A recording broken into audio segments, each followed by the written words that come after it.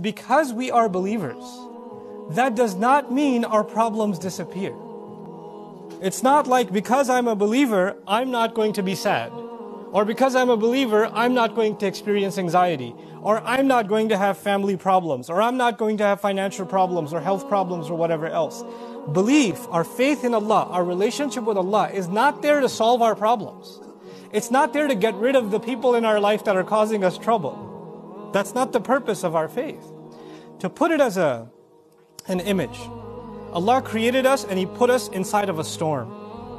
Okay, like imagine a storm in the ocean. You're in a storm. And the waves are turbulent and you've got your little boat, etc. And you're constantly worried about sinking. And you're worried about those who are sinking next to you.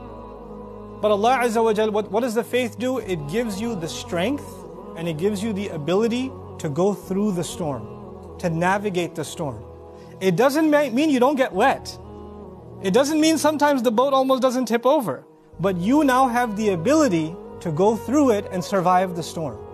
You see, that's the purpose of our faith. Is not to get rid of the problem, but to actually strengthen us so we can go through the problem.